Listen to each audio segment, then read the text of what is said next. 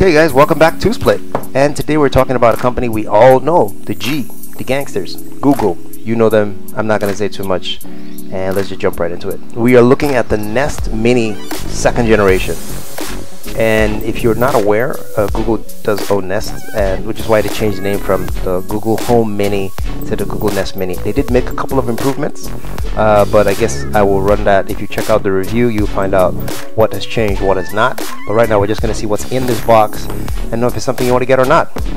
On the side there are, suggestions on what you can do, how to integrate with YouTube, Spotify, commands to tell Google how to call home, turn off your lights if you're integrated to Hue, Philips Hue, or most other smart bulbs that will actually work with this thing. Netflix if you're connected straight to your smart TV or whatever, Google Assistant 2.4. What else is there? They indicated just to let you know it is 2nd generation, and I am stylishly looking for a tab that helps me pull it apart because I'm lazy and I don't want to try to rip this. Okay, but it's cool. It's cool. Ooh, soft nylon. Thank you, Google. Yeah. Beast mode. And slide. So apparently there's a department in most boxing units that determine the speed of how you open these boxes. It's intentional, surprisingly. So yeah, let me put this aside. So we're inside the box now. In the box, the first thing you see, boom, is the actual Nest Mini itself. This is made of soft fiber, and it's supposed to be 100% recyclable material, so they are worried about the planet. This is less recyclable, but it also has, I think, to a certain degree, 50%, I'm not sure, I will check. Soft touch. The soft touch actually works when you're reducing or increasing the volumes or tap to wake. So yeah, so this is an active surface. The microphone button, when you're worried that the government is listening, you can just turn that off. So if it's dead, no one can hear you, turn it back on. It has a power port. Really? This is a barrel power port. So which means they've changed it from the USB type port. Or did they change it? I think it was always a barrel port. Anyway, I figured they'd go with a USB-C given the current times, but that's just strange to see. And they've created conveniently a wall hanger. In case you have a hook on the wall, you can just stick this on there, and that's convenient to put up. Let's put that aside. Let's see what else is in the box. Ooh, open that. Oh, that's nice.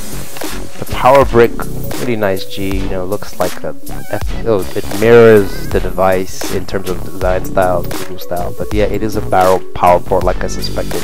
I don't know why they do that. I guess so you could buy more where you do blow it up with a power surge. Let's put that aside. And some reading material. How to get started. Yada yada blah blah blah blah blah blah blah. That's it. That's really it. This is tried and tested. There's no need to reinvent the wheel here. They know what they were doing, and that's everything in that box. Put that aside. Let's go back to this guy. So what makes this unique? In terms of voice commands, it's very quick and responsive. However, in terms of sound quality, this is better than the 1st generation, but it's still not as loud, in my opinion, as the Echo Dot Gen 3. That has better drivers. I think about 3 drivers, so it delivers a bit more sound. Also, what else is wrong? No, the price is actually right. This is in the same range as the Echo Dot. It's about $50, but if you bought this during the holidays like I did, you probably got this for about $25. And I'm sure there are deals all the time. You can probably find it for that price. Other than that, it's everything you love about Google. It is what it is. It's light, it's comfortable. You can pretty much interact with everything you own. Oh yeah, for those of you that don't like washing your hands, wash your hands, guys. And Google can help you do that. If you say Google help me wash my hands, it'll set a song that times for slightly above 20 seconds or more to help you keep in touch with how long you should be washing your hand for. So yeah, so that's a helpful tip you should consider. Google helps you wash your hands. So till next time, guys, stay safe. Please practice social distancing. Don't forget to subscribe, because we will be unboxing everything that's in the store that we didn't get to unbox because now we have more time in the house. Thanks for watching. I really appreciate you guys. See you in the next video. Take care.